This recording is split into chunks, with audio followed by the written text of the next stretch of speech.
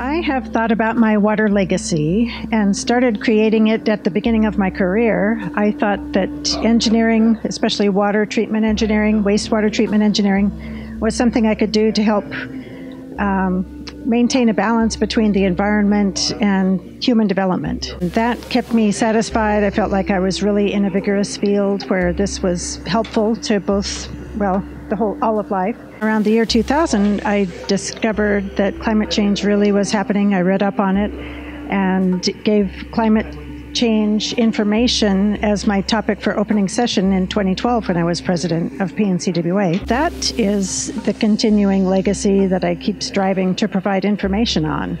So I'll talk to almost anybody about climate change, about clean water, about how important all of it is to maintain the health of the planet that we live on.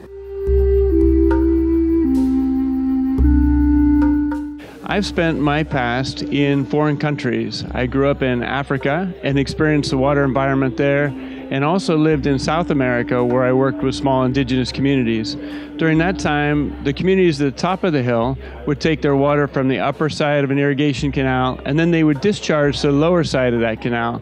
The next community downstream would do exactly the same thing. I learned from that water environment and water quality are very important. I'm also working with rural communities, and those folks need the same thing. Their biggest challenges are affordability and education. So through my past and my present, I'm able to do a lot with water quality. I encourage everybody out there to do the same and educate young people to know how important water resources are. Thank you very much.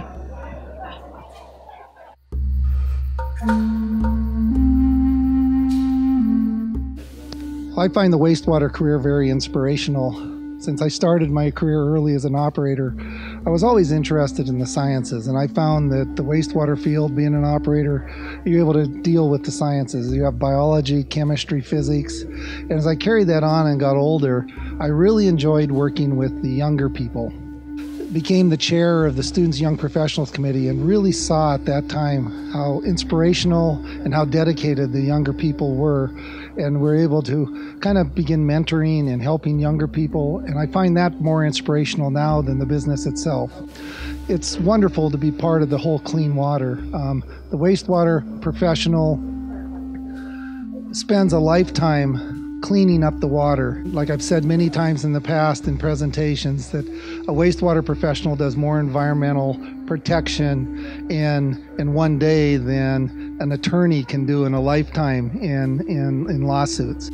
That day-to-day 24/7 protection of the environment is what the wastewater professional does. And as I get older and leave this industry, there are a lot of younger people I'm very proud to see and to watch, and that I've been able to know as their careers develop, that can carry on this legacy into the future.